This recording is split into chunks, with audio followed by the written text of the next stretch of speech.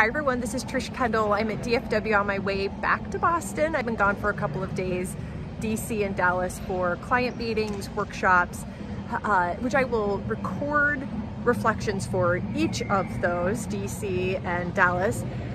But right now, this one is about my Uber driver and the idea of porter versus guide, which a lot of you know what I mean there. My Uber driver takes me from my meeting to DFW, and I'm trying to book to get to an earlier flight. And she shares with me that she takes me to Terminal C, and she's like, you know, if your gate changes to a different terminal, you want to make sure that you get on Skylink, because Skylink actually takes you to the next terminal. You really can't walk there. And as she's telling me this, I'm not really listening. My brain is thinking about this amazing meeting I had with this group of phenomenal women this morning. And my brain was thinking about my flight and all of those things. So I was like, okay.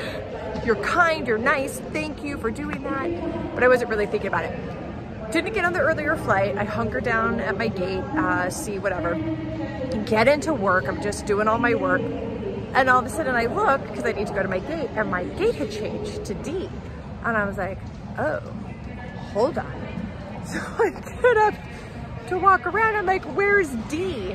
I'm like, holy crap, I gotta go. I gotta get on this flight. I start walking. I was like, stop. Look around. Where is Skylink? My Uber driver, she told me to find Skylink.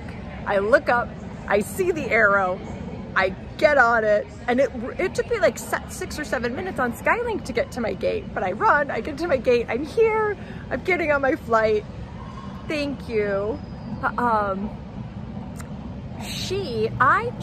I viewed her more as a porter, get me from point A to point B.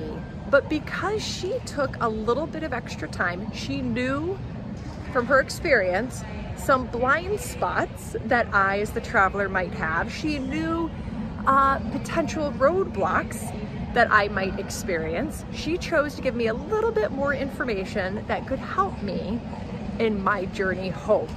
And for that, I view her as a guide. Thank you all.